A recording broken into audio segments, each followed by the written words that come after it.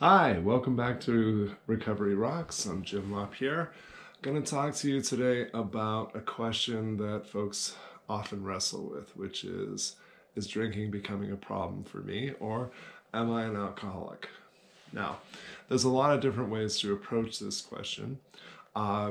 Beautiful thing about the internet, most of the information we're looking for is right there at our fingertips. Sometimes I'll encourage folks to go online and search for screening tests that help us kind of narrow down, is this becoming a problem for us? So if you go onto Google or any search engine and put in MAST, which is the Michigan Assessment Screening Tool, or the Socrates is another very simple, straightforward questionnaire about your use of alcohol. That will give you an objective bit of feedback very quickly for free. And these are time-tested, researched approaches that tend to be extremely accurate. I can also give you my personal experience as a clinician, which is that typically by the time someone is asking that question, yes, it's already become a problem.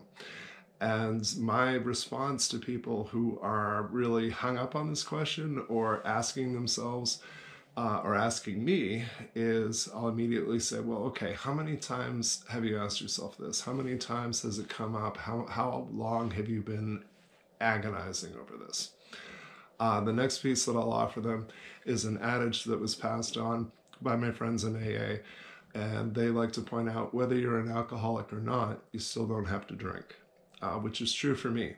I don't happen to be an alcoholic. I certainly would have made a very fine one. The only difference between me and my friends who are in recovery from alcoholism is they drank a little bit more and a lot longer than I did.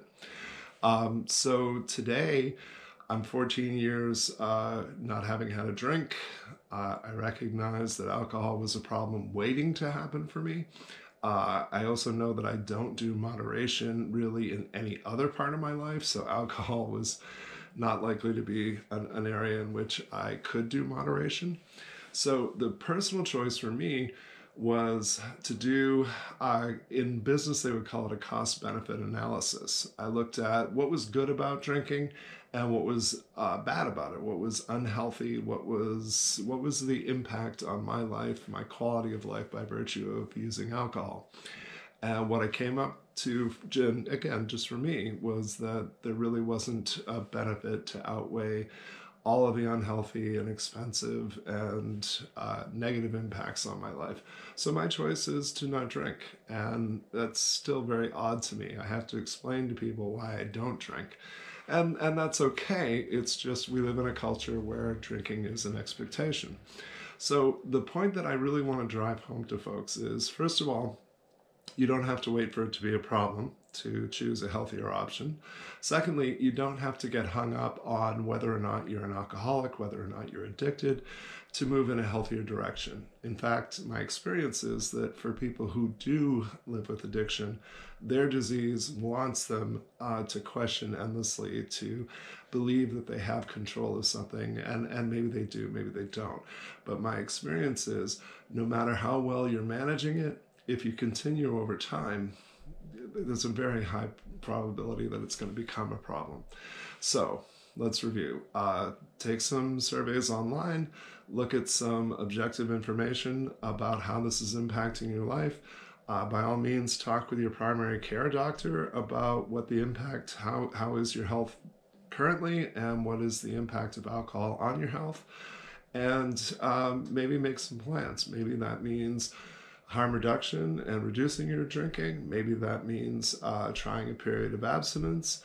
Maybe that means looking at what kind of investments are you making in your life? Where is your time and money going? Where is your passion in your daily life? I like to remind folks that alcohol is a depressant. And so yes, it temporarily removes our inhibitions and sometimes feels like a lot of fun. But in the long term, if you're like me and you struggle with depression, adding a known depressant to your body really is obviously going to have a negative impact long-term on your mental health. So please email me questions about this or other topics, jim@sobernow.com. Please check out my site for some maybe some tips on recovery at sobernow.com. And just take a few minutes today to kind of take a look at yourself. And if any of this makes you uncomfortable, treat that like an opportunity. Maybe just take stock and see if it's time for some changes in your life. Have a great day.